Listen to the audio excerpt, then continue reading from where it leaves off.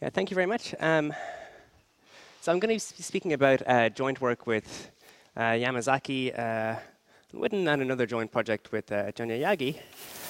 So there's been a lot of work over many years linking quantum field theory, is this thing work? And quantum groups. I mean, starting with the work of Witten in the late 80s on Chern-Simons theory, linking Chern-Simons theory with certain integrable spin systems. So in the last few years, I've been working to generalize this by considering higher dimensional analogs of Chern-Simons theory. So, work in progress with Yamazaki and Witten, all about that, and I have a paper from 2013 on this topic. But in parallel, there's been a very active developments relating algebraic geometry, particularly the study of quiver varieties in quantum groups. This is a huge field, and I've just listed some of the more kind of prominent authors, but there's been many, many people doing great work in this area. So the goal of today's talk is to show how the quantum field theories we're considering can be linked directly to the algebraic geometry by embedding the quantum field theories into string theory and using string dualities. So actually, I realized when looking at the abstracts, now Nikita has the same topic, so maybe we will be treating it the same or treating it differently, we will see.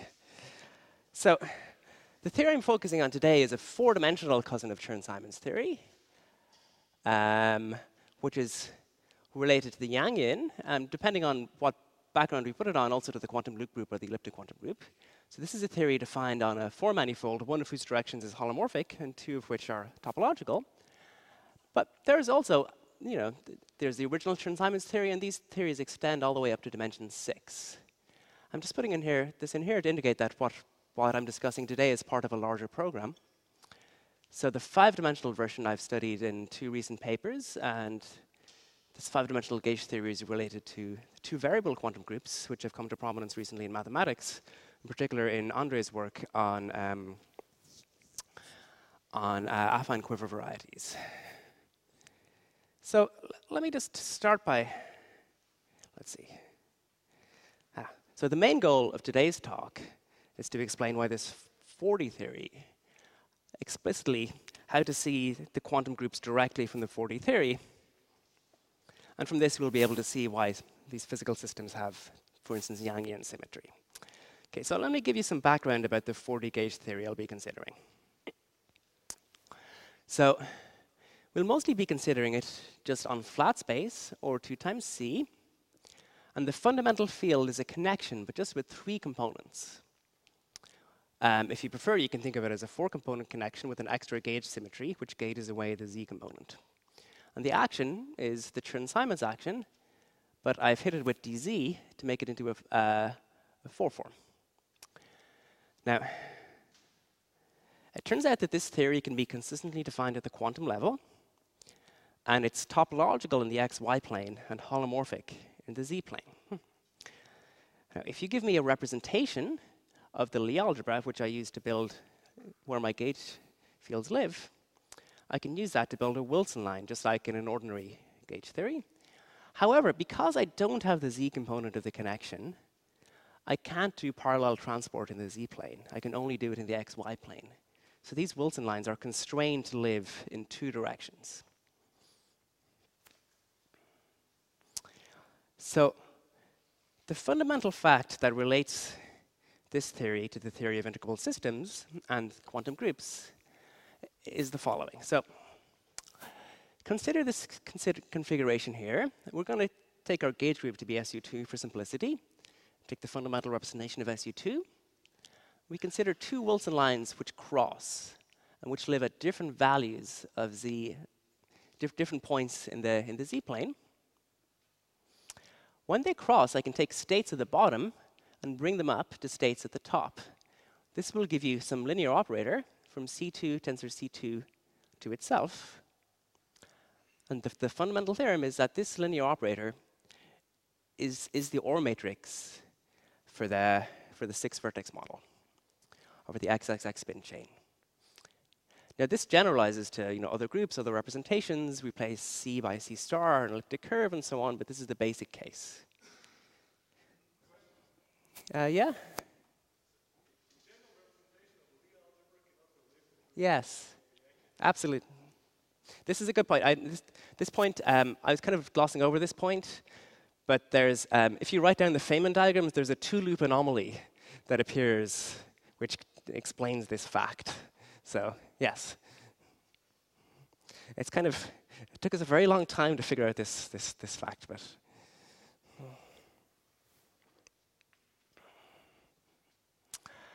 Okay, so the fact that the theory is topological means that the Yang-Baxter equation just holds for obvious reasons, just like it does in Chern-Simons theory. All we do is we draw 3 Wilson lines and we just slide them around in the topological plane. Since they're far away from each other in the z-plane, the Yang-Baxter equation is manifest.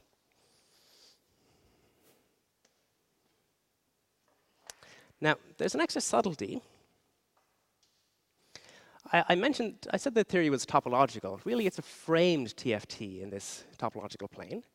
So I'm drawing this subtlety because it will be important later.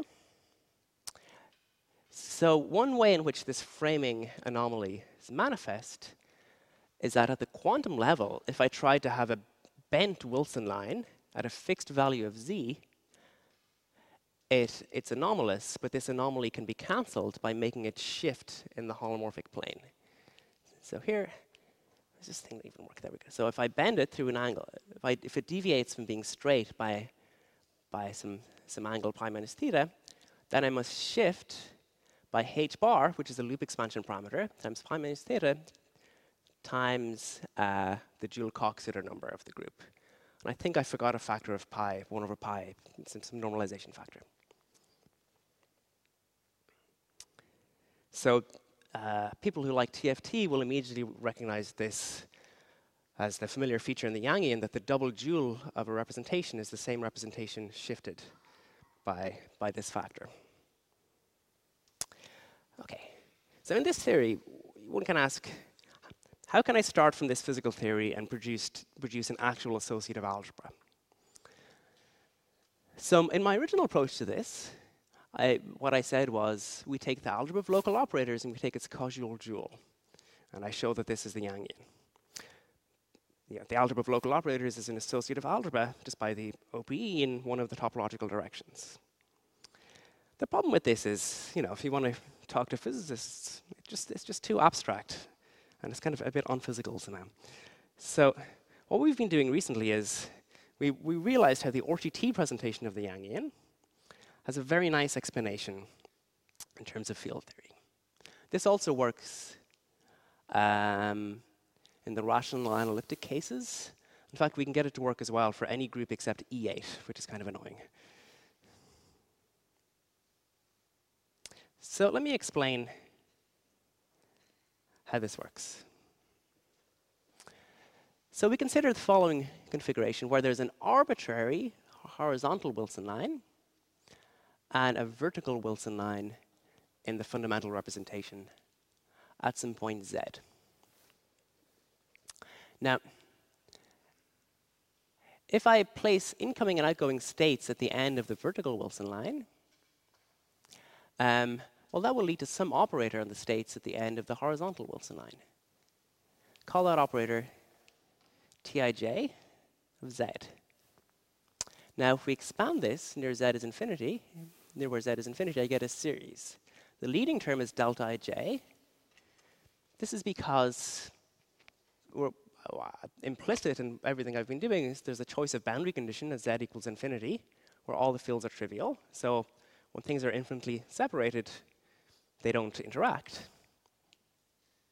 And then there are corrections, which give rise to a sequence of operators on this vector space W.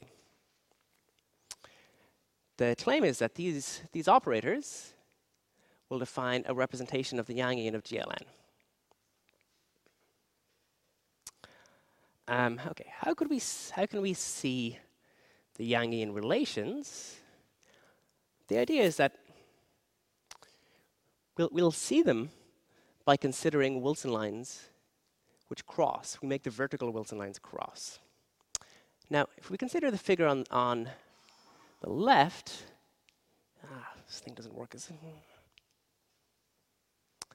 If I have a crossing, this is going to affect the way I label the states at the top. Because I can take this crossing very near the top, and the crossing is given by the OR matrix, so it affects the way I label the states at the top. So I just get an expression like this, where there's no crossing, but I've changed the labeling on the states at the top by a factor given by the OR matrix. On the other hand, over here, if I have two vertical Wilson lines, this is just going to be given by the product of the operators on the horizontal Wilson lines, because I can take them to be separated, and I do the operator associated to this one, and then I do the operator associated to this one. Now, topological invariance means that it doesn't matter where the crossing is. It can be above or below the horizontal Wilson line. And I'll get the same answer. So this leads to the following identity, which schematically is OR TT. OR TT is TT OR. So this is the very classical OR TT presentation of the Yangian for GLN, introduced, I think, by Reshetykhin and Fadeev, Takhtajan maybe, in the 80s, like before Drinfeld's presentation. So what we've learned is that if we work with the group GLN, or UN, every Wilson line carries canonically an action of the Yangian for GLN. So how would we do other groups? How would we do SLN, SO, E7, etc.? Well, we'll need to add on other relations to the ORTT relation.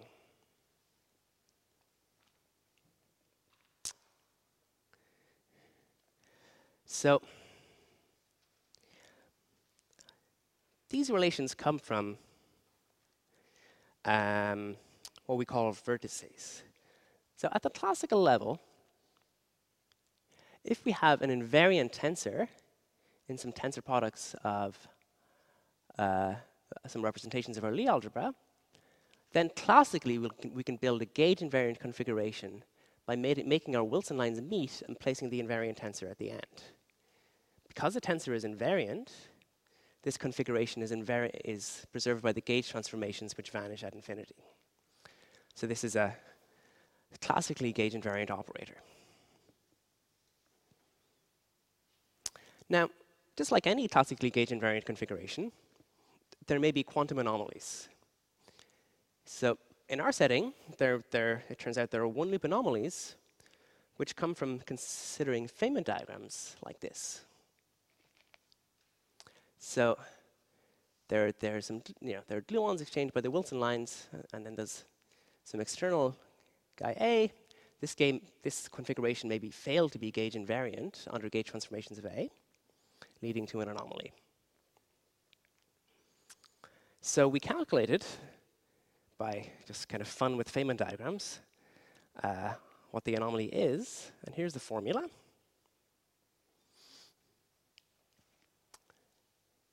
So we take here X indicates the ghost field, if you like, the generator for gauge transformations. So it fails to be gauge invariant because it's some non-trivial dependence on the generator for gauge transformations, which involves the first z derivative of the gauge transformation. And then there's expression here. We take the angles between the lines minus pi, the Lie algebra structure constants, and here by TB sub I, this means the generator of the Lie algebra acting on the ith Wilson line. And then I apply it to this invariant tensor. So if you think about how this transforms under G, we can view it as a linear map from the Lie algebra to the tensor product of our Wilson lines. Okay, so this was just a fun one-loop calculation one does in quantum field theory.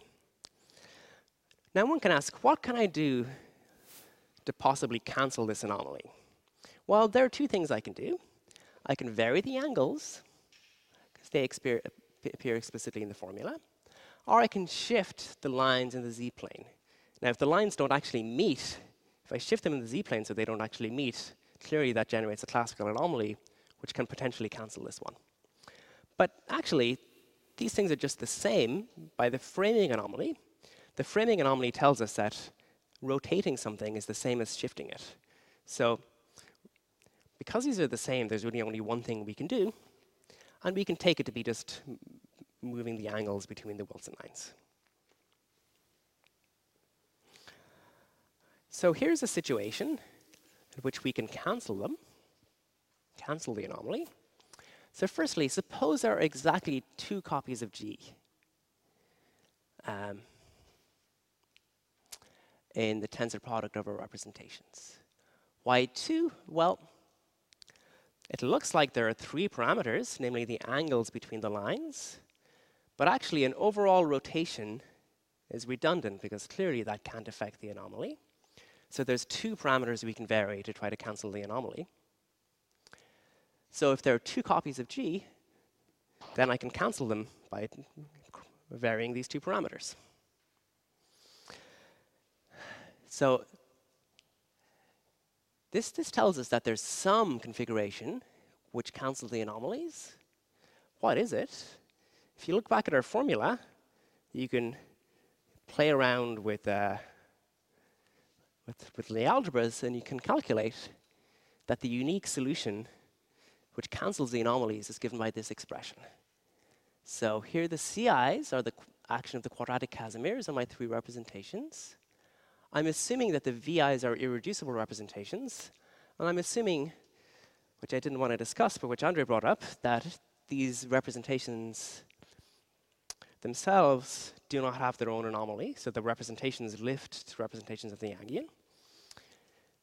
So then the thetas must be given by this kind of very strange formula involving the quadratic Casimirs. So I thought this was really fun, because it's so explicit. Here are some examples.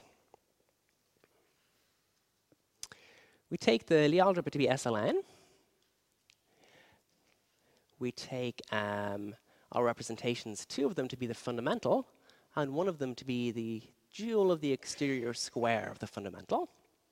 Then there's an obvious invariant tensor. And you can calculate by calculating the quadratic Casimirs what these angles have to be. So you see, for instance, if n becomes large, then these 2 fundamentals kind of become very close to each other. So like, it feels like the exterior square guy is very heavy or something like that. So another fun example, if we take G to be SO, say 4n, just I take 2 copies of I take the positive and negative chirality spin representations, there, and I take the vector representation, and there's an invariant tensor given by the gamma matrices. By plugging in this formula, we figure out what the angles have to be, and in this case, these angles become pi over 2 when n is sufficiently large, and these guys become pi. So I think in each case, the actual angles I've drawn are for the case n is maybe 6 up here and 3 down there or something like that. Here's another simple case. I take the determinant. It's an invariant tensor for SLN. Well, the determinant is cyclically symmetric. This tells us that if I can cancel the anomaly, I must be able to do so in such a way that the cyclic symmetry is not broken. So the angles just have to be, for symmetry reasons, 2 pi over n. Another example, I take the fundamental representation of G2. Again, because it's there's an invariant tensor, invariant antisymmetric 3 tensor, by symmetry, the angles just have to be 2 pi over 3. Okay, so we've had this kind of digression into discussing when can Wilson lines meet with each other, and what do the angles have to be. But we started off by asking what is the how do I see the Yangian by considering the field theory. So these vertices will give rise to extra relations in the RTT algebra. So the reason is the following. So we can consider crossing a horizontal Wilson line, which has some auxiliary vector space W with vertical Wilson lines, and making these vertical Wilson lines meet in a vertex. So if you think about what this does, every time I cross, I get these operators on the horizontal Wilson lines I was calling TIKZ. And if I have a lot of them, then I'm taking a product of a bunch of those guys. And then at the top, I'm implying my invariant tensor.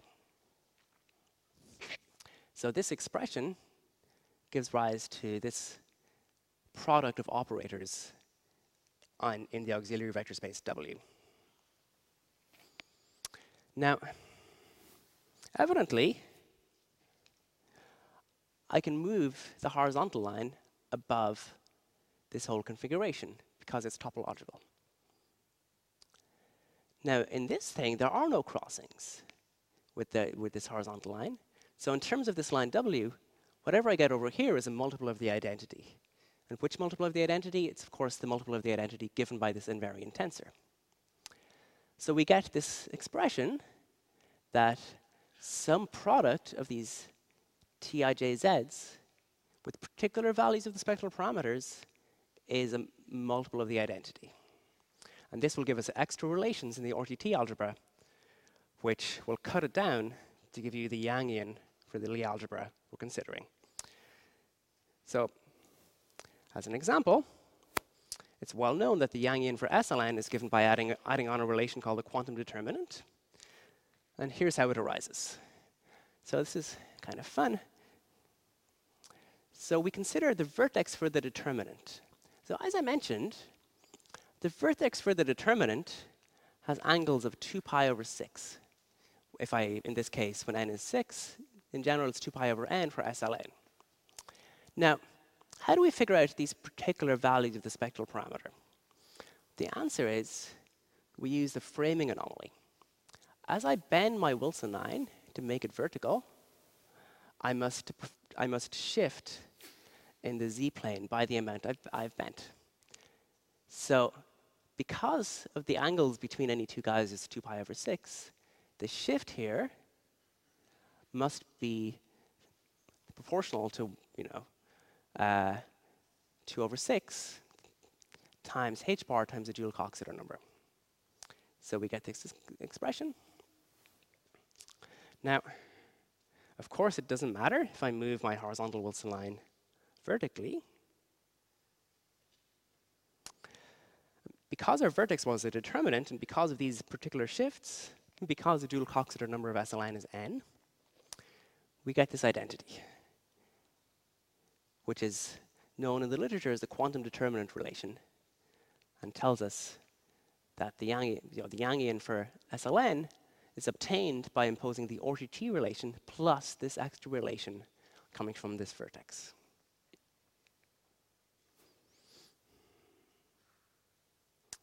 So what's the strategy to understand the Yangian, or indeed the quantum loop group, or the elliptic quantum group? And I don't really have time to talk about the other two, the rational and elliptic cases. Sorry, trigonometric and elliptic cases. So the strategy is, first, we do something really classical. We take our group, we take its smallest dimensional representation, and we say, our group is the automorphisms of this representation, preserving some tensors. For example, SON is the automorphism of the vector representation, preserving the symmetric pairing. And G2, it's the automorphism of the 7-dimensional representation, preserving the symmetric pairing and the cubic tensor. Then we must lift these invariant tensors to vertices between quantum Wilson lines. And then we'll add the corresponding relations to the RTT relation. Okay, now, of course, one can make, classically, there's no problems with writing down the correct list of tensors for every group. One might run into problems when we try to quantize it. And this is why we don't understand E8 at the moment. So the first thing one has to do is to say, well, can I actually quantize the Wilson line itself in the lowest dimensional representation? For every group except E8, you can, but the lowest representation of E8 is the adjoint, and the adjoint representation of E8 has this two-loop anomaly I mentioned to Andre, cannot be quantized. I don't know. This is a classical fact of representation theory of the Yangian, which representation theorists will know. Then one can ask, can I quantize a vertex? Are there only two copies of the adjoint in a cubic vertex? In each of these cases I listed, the answer is yes. For E7, it's kind of a bit more subtle. And then one can write down the corresponding quantum network of Wilson lines and produce the extra relations in the RTT algebra to give a kind of clear physical presentation of the Yangian and the other groups. So let me say what happens for E7, because it's kind of fun. So for E7, there's a quadratic and a quartic relation. And the quartic relation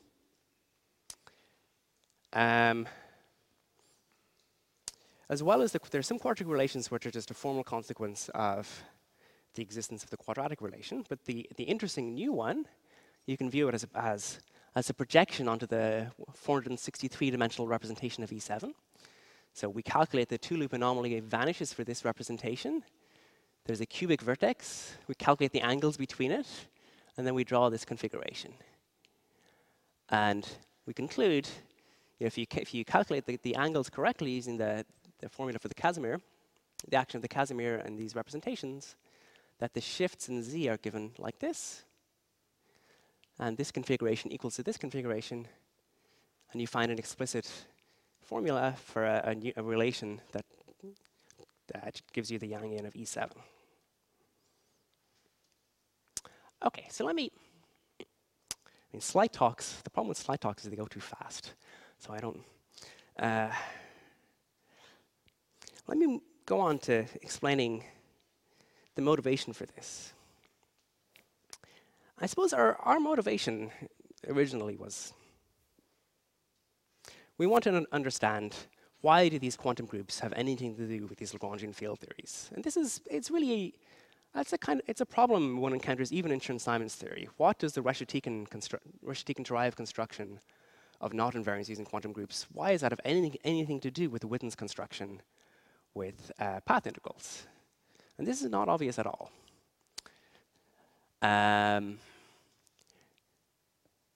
So what we were answering was in some way a 4D version of this question. In fact, our methods will also apply to the original 3D version.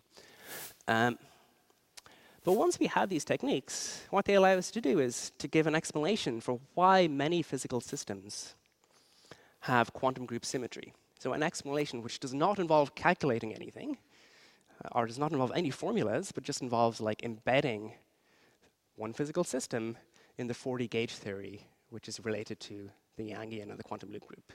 So an example which we're working on, but we've worked out some aspects of this, but have not yet written the paper about this, is it's a famous story about two-dimensional integrable field theories, which tend to have Yangian or quantum group symmetry. So in our setting, we see that the two-dimensional integrable field theories can be engineered by embedding certain surface defects in our 4D gauge theory. And then just by drawing pictures in quantum field theory, you make it manifest that they have Yangian symmetry.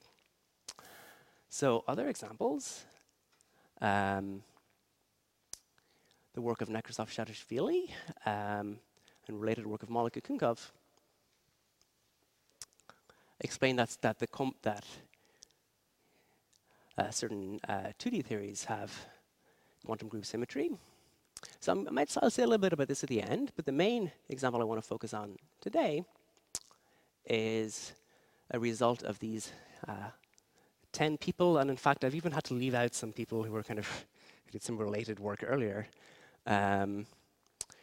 which says that the algebra of monopole operators in a 3D n equals 4 gauge theory in an omega background for a certain quiver gauge theory is a quotient of the Yangian. So I'd like to explain kind of from the point of view of this four-dimensional gauge theory we're considering here, why this is true.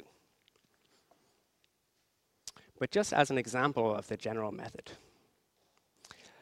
So to get there, well, the first thing we have to do is to embed the four-dimensional gauge theory we're considering into string theory. So then we can apply string dualities and relate it to quiver gauge theories. So the theorem is, if we consider a D5 brane in the presence of a Riemann-Roman 2 form, also a dilaton, which I haven't written down, then after twisting, the theory on the D5 brane localizes just to four directions, the x0 up to x3 directions, and is equivalent to this 4D Chern-Simons theory related to the Yangian. So the string theory background we're considering is related by T-duality to M theory here, where I take a twisted product of S1 with two copies of C, and an M5 brane on these underlying directions. So if I reduce to 2A, I'll find a D4 brane with a Riemann-Roman 1 form field and a dilaton. And then by applying T-duality here, I'll get this setup. So clearly, this is some kind of omega background. It is not exactly the omega background originally considered by Nikita, because it does not arise by taking a 7-dimensional gauge theory and doing a twisted dimensional reduction.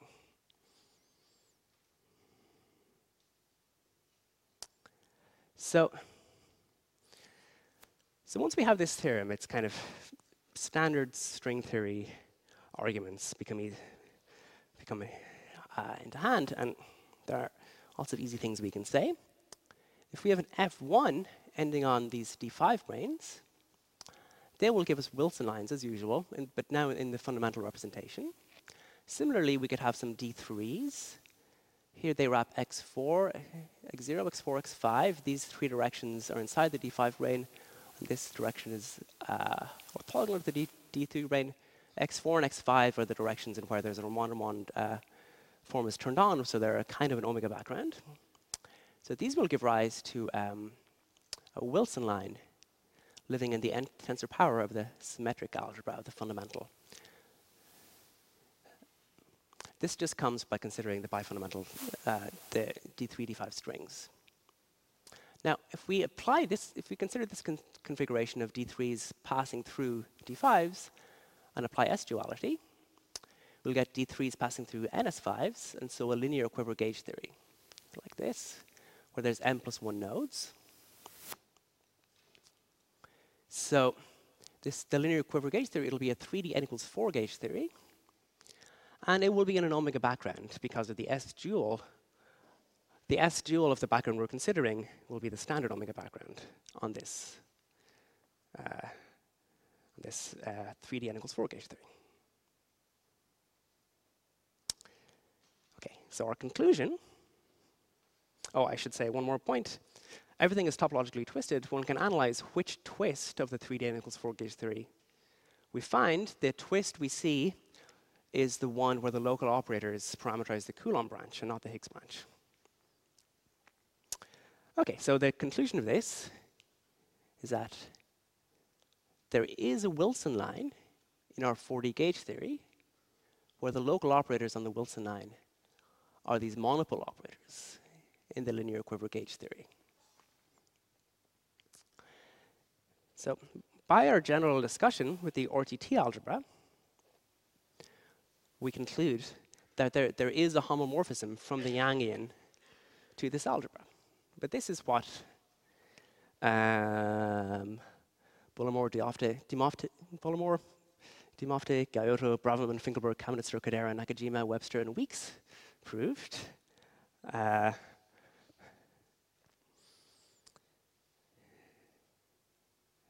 Okay, so since I'm actually finishing a bit early,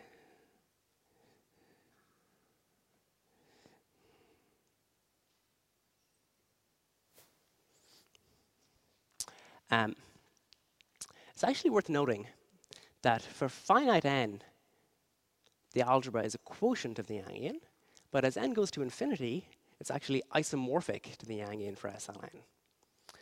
The reason for this is holography. as n goes to infinity, the D3 branes kind of go away, and we're just left with the NS5 system in the presence of type 2b. So the only thing we find is the stuff on the NS5 brane. So this is okay. So you can even do a little better. Because we have this understanding, actually, I should say in the cases, in the D&E cases, with a little bit of work, one can do something similar using the presentation of the Yangian we derived in the D&E cases, except for E8. And the rational elliptic cases, there is some, it's quite a bit more subtle. Maybe I'll explain why that is. So why did I say rational? Trigonometric. In the rational case, which we've been considering, to make everything work, we need to choose a boundary condition when z goes to infinity, where all of our fields go to 0. In the presence of this boundary condition, when we compactify in the z plane with this boundary condition, there are no zero modes, and the effective 2D theory is massive. In fact, infinitely massive. And this is essential to make these things work. Because, for instance, I've been talking rather glibly about the states at the end of a Wilson line. In a general quantum field theory, the states at the end of a Wilson line does not make sense, per se. Rather, the Wilson line modifies the Hilbert space of the theory itself. So one can only talk about the states in the coupled system. In this particular theory, because when we compactify it in the z-plane, it becomes massive, the Hilbert space of the theory itself is trivial, and one can actually talk about the states at the end of a Wilson line and make this story work. Now, in the rational and elliptic cases, in the rational case, we have to impose certain boundary conditions. Sorry, the trigonometric case. In the trigonometric case on a cylinder, we have to impose certain boundary conditions at 0 and infinity. And these boundary conditions break G symmetry. So at 0, they have to lie in the positive Borel, and infinity, they have to lie in the negative Borel, plus an extra subtlety. In the elliptic case, it only works in type A. We have to work in a background of a non-trivial PSLN bundle on an elliptic curve, which has no deformations. Now, again, to have no zero modes.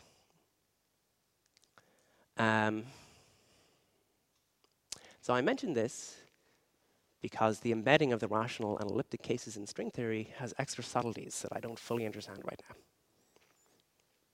Okay, so can we see explicitly how the Yangian acts on this quiver gauge theory? Well, if we think about the RTT presentation, we see the following. So, at the top, I have a fundamental Wilson line, which comes from an F1. And at the bottom, I have an arbitrary Wilson line, in this case coming from a D3. And I choose incoming and outgoing states of the Wilson line at the top. And they'll exchange a gluon to get an operator acting on the bottom. So I've just written this. The single gluon exchange is just the leading order contribution. But there will be a bunch of contributions to higher orders. Now, in string theory, we can rewrite this whole configuration in terms of strings. Up here, we're going to have an F1 ending here. But this gluon exchange is also mediated by an F1 ending on the D5. And at the bottom, we'll have a D3. So if you think about the picture, you'll find that to leading order, the action of the Yangian must be realized by a configuration like this, which generates some operators on the acting on the D3, D5 strings.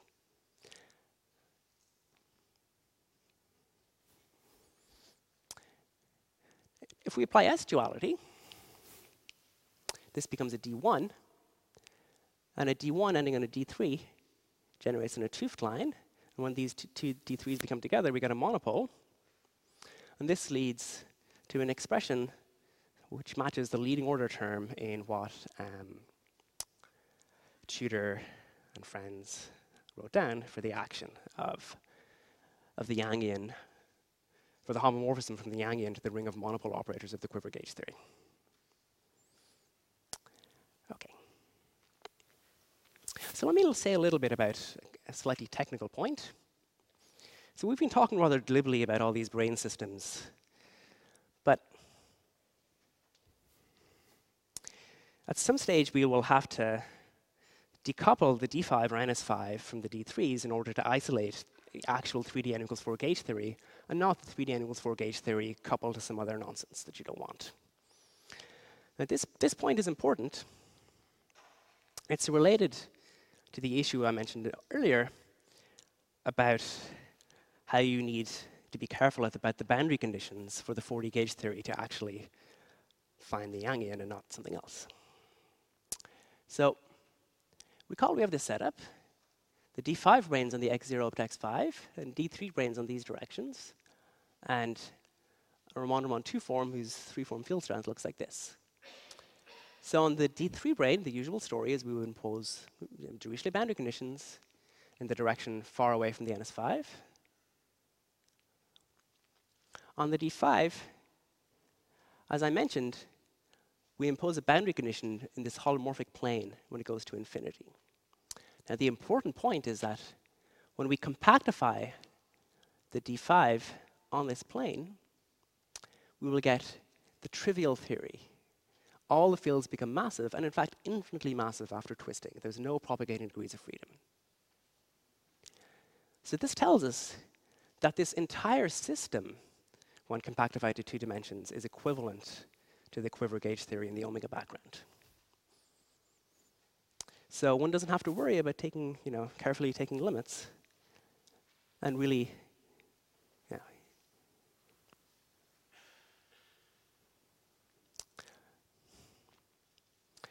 without this kind of argument, I would not be convincing to show that Wilson lines in the D5 brane would give you an action of the Yangian. Okay. So let me my last slide, let me just discuss other examples of this process. So the example which was in my abstract, and I decided it was easier to discuss this other one, is the Nekrasov-Shadashvili correspondence. So how this works is it's a similar story to what we just discussed. One considers in type 2a a D2 NS5 system where the D2 branes are wrapped in a circle. If we apply T and S duality, the D2 branes become F1s ending on D5. And we find that the states of the D2 branes are realized as the states at the end of a number of copies of fundamental Wilson lines in our theory. Thus, we match with the usual spin system. And wouldn't go further to understand operators coming from, for example, D2s ending there. So this is work in progress with Jenny Yagi. One can also consider 3D n equals 4 theories for affine quivers. So I studied these in a recent paper. And what one finds is kind of similar to the finite quiver case, that the algebra of local operators in the 3D n equals 4 theory in an omega background is a quotient not of the Yangian, but of a 2-variable cousin of the Yangian.